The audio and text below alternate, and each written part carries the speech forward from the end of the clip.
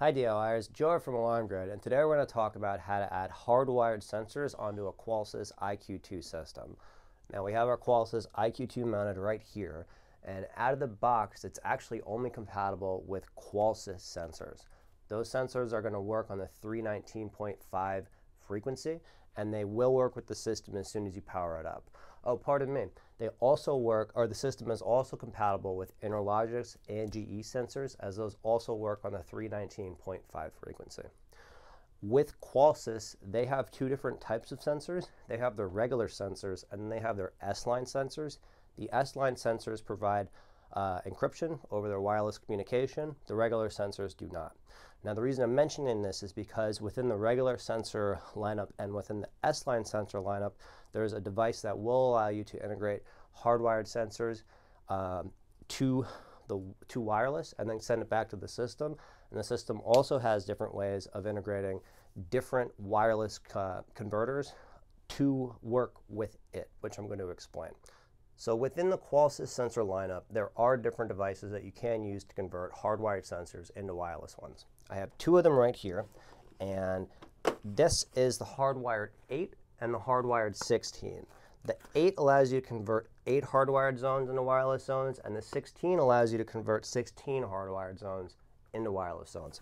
Let me take it out of the box though so you can get a better look of what the device looks like. So this is the 16S. This converts 16 hardwired zones into wireless zones. As you can see, well, not as you can see, but as I can see, because the words are too small, these two terminal blocks on either side, these are going to be where your actual zone wires land onto.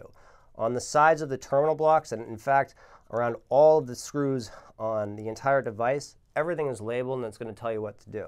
I can see that it says which zone is what for each of the screw pairs going around the whole thing. On the bottom, you'll see that it has its power input. There's 2 auxiliary ground outputs, and then you actually have a siren out on this device too. It's a very versatile device, and it's great to use. The 8S, on the other hand, it doesn't have as many features as this. In fact, let me show you what it looks like. I have it right here. So as you can see, the 8S, it has much less options when compared, or the 8 rather, has much less options when compared to the 16. You have your zone terminal block right here, which you can land your hardwired zones onto, and you have your power input, but as you can see, it doesn't have those 2 ground outputs, and it doesn't have the siren out. So if you do require those features, make sure to pick up the 16 or the 16S for your conversion. What that means is that they'll work exactly the same. They're just going to be encrypted when communicating with your IQ system, and they work great. The Qolsys IQ does have 2 hardwired terminals that are on the board, and you can connect 2 burglar devices to the system. You won't be able to use any smokes, COs, heats, or life safety devices, as these terminals don't support those kind of devices. And also, the system itself doesn't have any power output.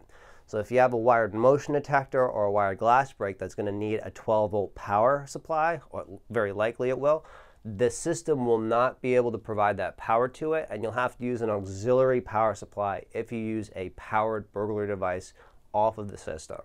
For these reasons, the system is really, if you're going to use the terminals on the system, that is, it's best to use them just for a door or window contact, and in the event that it's convenient to actually connect that to where you're mounting the panel. In many instances where you do swap a system with this panel, this is going to go where the keypad is in the front of the house, and a lot of times the front door has the wires going through that keypad cutout in the wall, and it's super easy to connect it to the system. In that event, it's great to use. There's only one other downside to using the onboard terminals for burglar devices, and that's that they require a 4.7K resistor.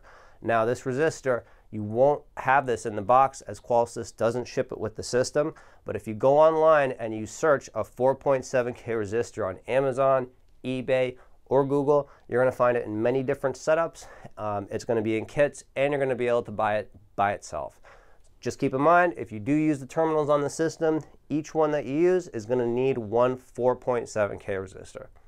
Now, different manufacturers do have some other hardwired to wireless converters, and you can use those with the system. But as I said before, the Qolsys is only compatible with sensors that work on the 319.5 frequency, and many other manufacturers use a different frequency for their devices.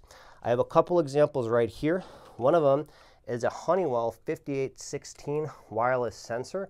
The sensor has a magnetic reed switch on the side of it, so it can work with a magnet. But inside of the sensor, and I'll open it up so you can see, there's a terminal block. What this terminal block allows you to do is land a hardwired sensor onto this sensor, and then the sensor can send that wirelessly back to your panel. Now, this device works on the 345 frequency, so it's not directly compatible with the IQ2. A similar sensor to this one is the DW10. This is a 2 gig sensor.